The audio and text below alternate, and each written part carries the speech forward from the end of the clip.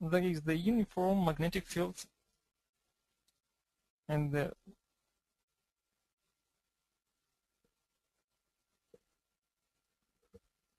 we know the charged particle parameters and the field parameters, the flux density. We know the particle velocity, initial velocity, about it's 5,000 kilometers per second. And our task is to calculate the particle trajectory in magnetic field.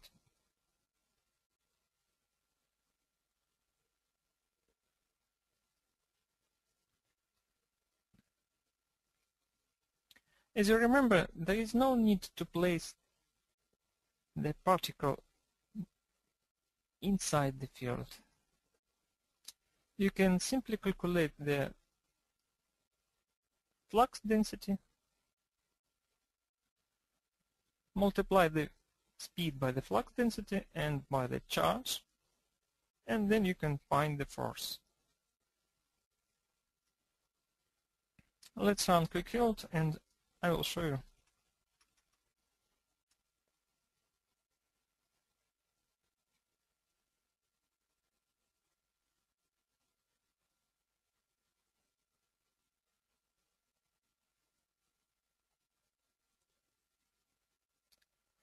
This is the magnetostatic problem, and the model class is plane parallel. The geometry model is very simple. I have only one block, the vacuum. For the vacuum, I specify the magnetic permeability 1. And I have the boundary condition arranged so that the field will be uniform.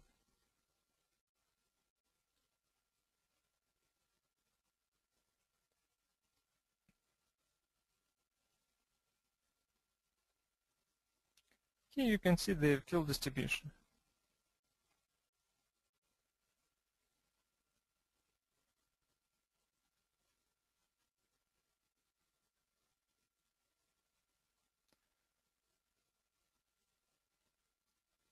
The flux density is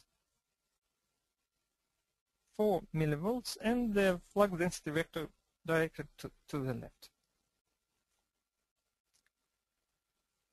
Now if I place the particle inside the field,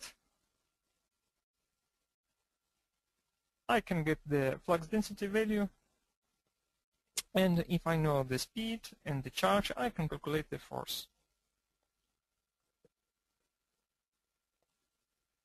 And this is the main principle of the particle tracer tool.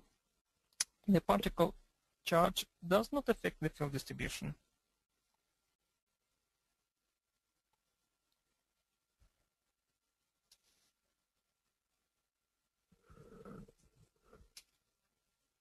The tool is written in Excel, Visual Basic for Application language.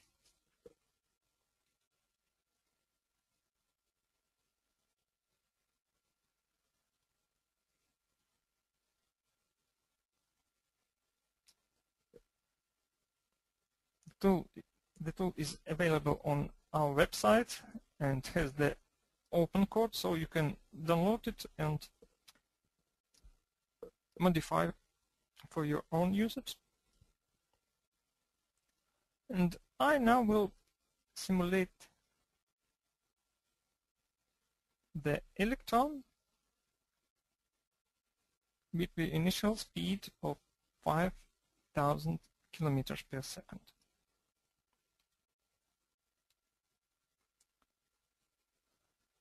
So I specify the particle charge and the particle mass,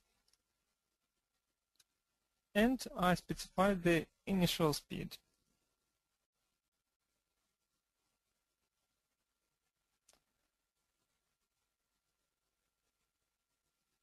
There are two methods of integration implemented. I will use the deep fork integration method. the initial position, the emitter of the particle is 0, 0, 0. It's in the middle of the area. Now let's press the button and take a look at the result.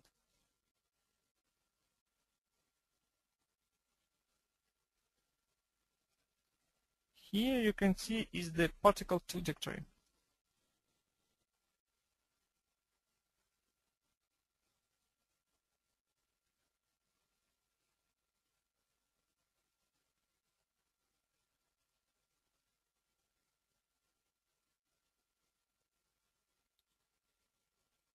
And I can see more details with our trajectory tool.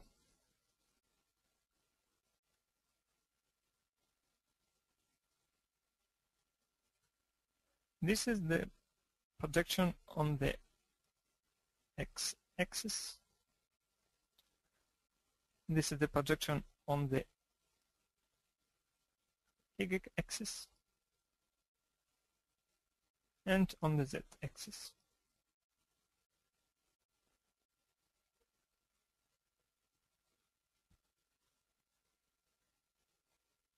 And these are the cut planes, the XY planes, the YZ plane, and the XZ plane.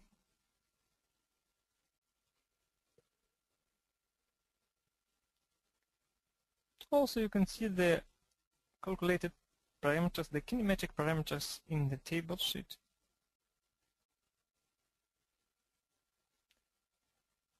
You can see the time, the coordinates of the particle, the speed, the force, and the energy.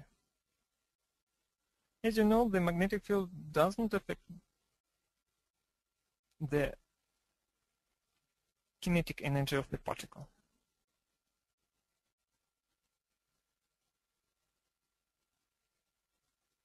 So this tool is very simple in use, and let's use it to simulate the real device.